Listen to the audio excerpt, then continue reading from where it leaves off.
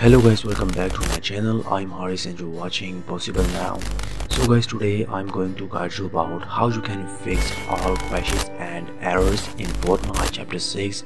You just need to watch the video till the end and apply these simple steps. So guys, if you're new on this channel, kindly subscribe to the channel, like this video, share to your friends, and without any waste of time, let's start the video. So guys, step number 1 is adjust command line arguments. So for this you need to open your Epic Games launcher and here click your profile in the top right corner and select settings.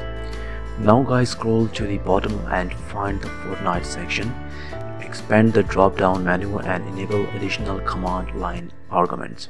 Now enter the following command -d3t12 and this will force Fortnite to run in DX12, which can resolve certain crashes and errors. So guys, after that, step number 2 is you need to verify your game files. So go back to Epic Games launcher and navigate to library on the left hand side and find Fortnite. Now click the three horizontal dots and select manage. Now click verify files and this process will ensure that all your game files are intact and properly installed. After it's done guys, step number 3 is update your graphics driver. So if you're using NVIDIA graphics card, then open the GeForce Experience and go to drivers tab, check for any update if available, and check for and download the latest driver such as the game ready driver. Keeping your drivers up to date is essential for optimal game performance, and for AMD user guys, you can do the same step.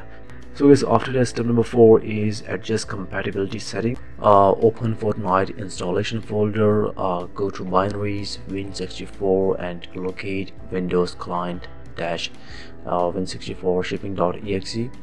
And here guys, right click the file and select properties. In the compatibility tab, check disable full screen optimization and apply the changes and click OK.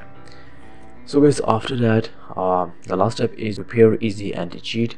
Go back to your Fortnite installation directory and navigate to Fortnite game, go to binaries Win64 and open easy anti-cheat.